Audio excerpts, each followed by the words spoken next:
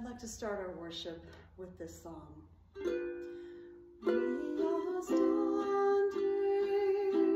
on holy ground, and I know that there are angels all around. Let us praise Jesus now. We are standing in his presence on holy ground. So I stepped off the sidewalk one day onto the green grass in front of a church, holy ground by most standards, but especially to me. I was standing in the place where I had once heard God calling me into ministry. That ground was so holy, I probably should have taken off my shoes to show proper respect, just like Moses was asked to do when God spoke to him through the burning bush. But there was no burning bush, just a pile of ashes where a church had once stood, recognizable only by the concrete ramp that led up to where the front door used to be. Ashes to ashes, nothing but ashes. It had all burned down, the church and the whole town around it. A soft drizzle fell on the town of Greenville that day, the rain that everyone had so fervently prayed for during the long, cruel fire season of 2021. Finally it fell, raindrops mixing with tears, as I wept for all that had been lost. A church, a town, a forest, so much loss. Even as I mourned, I knew that there was resurrection and new life ahead. The congregation was already planning to rebuild their church, to stand again as a beacon of hope in the new town that would be built to replace the one that had burned. Even the green grass under my feet, freshly sprouted since the recent fire, reminded me of how quickly new life springs up in the wake of death. Life persists, insists, resists the devastation of even the most ravaging fire. Grasses will regrow, and trees and churches and towns. The sacred breath of life returning, for the creator of all things is both Alpha and Omega, claiming the final word.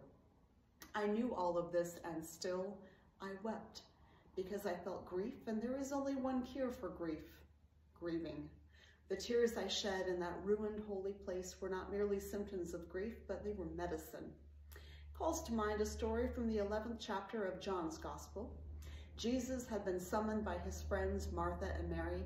Their brother Lazarus was sick and on the verge of death. Mary and Martha fervently believed that Jesus could heal their beloved brother, but he was too late. By the time he got there, Lazarus had been dead for 4 whole days. He had been placed in the tomb, and the ritual of mourning was underway. If we read the whole chapter carefully, we can see that Jesus knew exactly how the story would end. Maybe you do too. Jesus raises Lazarus from the tomb. It's a miracle. And yet, even knowing that he was about to restore life and wholeness to his dear friend and lift the impossible burden of grief from the 2 women who were also his dear friends, do you know what Jesus did? He wept. Listen to how John tells the story and see if you can tell why. Starting with verse 32 of the 11th chapter. When Mary came where Jesus was and saw him, she knelt at his feet and said to him, "Lord, if you had been here, my brother would not have died." When Jesus saw her weeping, and those who came with her also weeping, he was greatly disturbed in spirit and deeply moved. He said, "Where have you laid him?" They said to him, "Lord, come and see." Jesus began to weep. So they said, "See how he loved him." But some of them said, "Could not he who opened the eyes of the blind man have kept this man from dying?" Yes, he could have. And of course, we who know the rest of the story know he is about to open Lazarus's eyes from the sleep of death. And still Jesus wept. Why? For what was he weeping? Perhaps he wept to see his friends in pain. Perhaps he wept because he understood that the miracle of resurrection would seal his fate from those who feared him to have become too powerful. They would not let him live once he had demonstrated having that much power. Perhaps he wept knowing that even after his own death and resurrection, people would continue to stubbornly resist the message that he had lived and would die to teach. Was Jesus weeping for Lazarus or for Mary or for all of humanity? Sometimes tears for one thing beget tears for other things. Has that happened to you? Maybe you've been to a funeral and found yourself weeping for other losses you've experienced. You see the bereaved family members and you recall the passing of your own dear ones. Grief takes you back to memories of other grief, and your tears suddenly take on a deeper meaning. You might find yourself crying for all the pain you've ever felt, or even for losses you haven't felt yet. A few years after my father's death, I was able to visit the cemetery where we had placed his ashes. So much time had passed because of travel difficulties related to pandemic. I had my moment with my dad, a tearful moment, and then I went next door to the cemetery plot next to our families.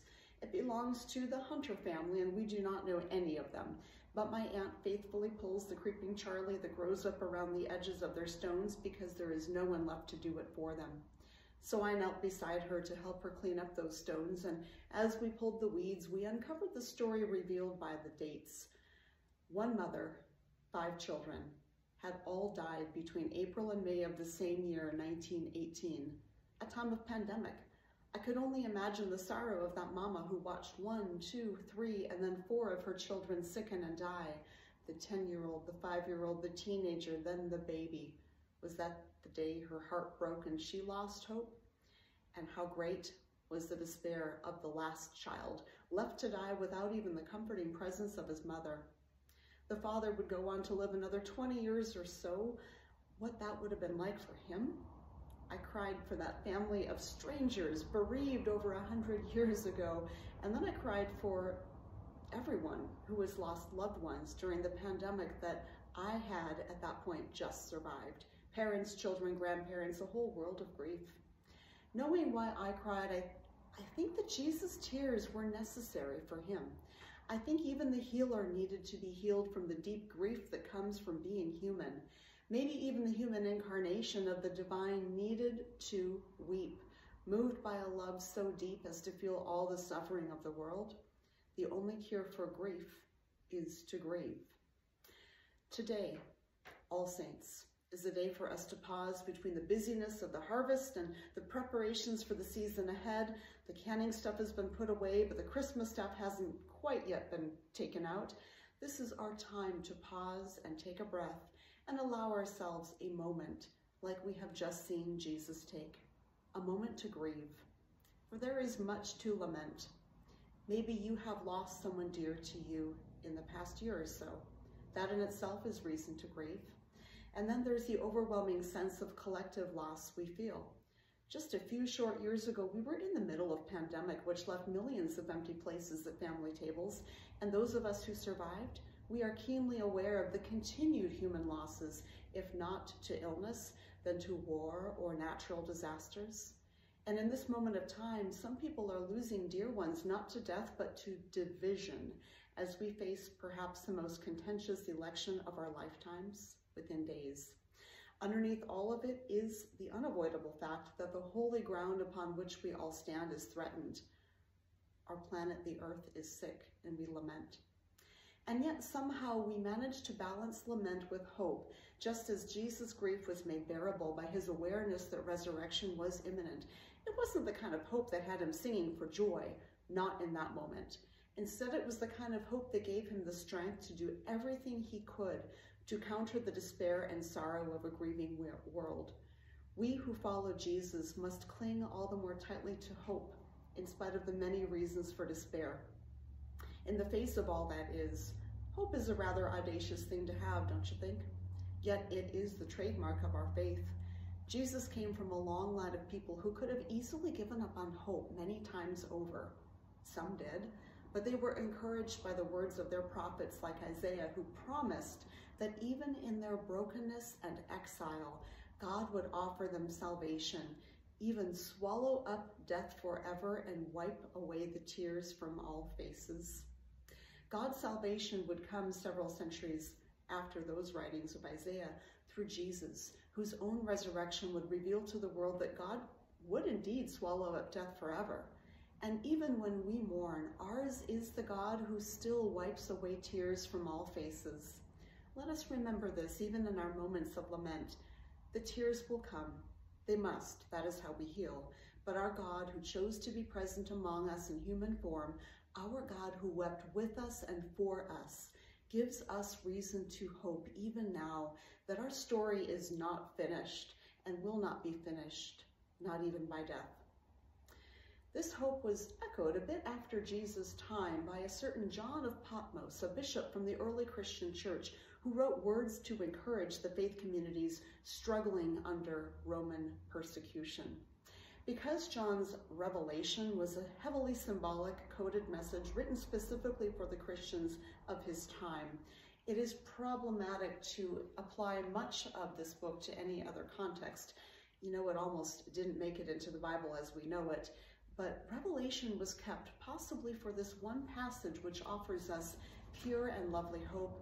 I would share this jewel from Revelation 21:3, in which John describes his vision of God coming to reign. He writes, "See, the home of God is among mortals. God will dwell with them as their God. They will be God's people, and God will be with them. God will wipe every tear from their eyes, and death will be no more. Mourning and crying and pain will be no more, for the first things have passed away." And the one who was seated on the throne said, "See, I am making all things new." You see, in the midst of darkness and despair, in scorched forests, in the mangled, ashy remains of burned out homes and towns, in every room where people watch and wait and weep, our loving God wipes every tear from our eyes, leading us forward into a time when suffering and death will be no more. We don't know how, we don't know when, we don't know where, but our faith plants in us seeds of hope that our God is making all things new. Like a soft carpet of green grass which softens the scorched earth, reminding us that God's story is not finished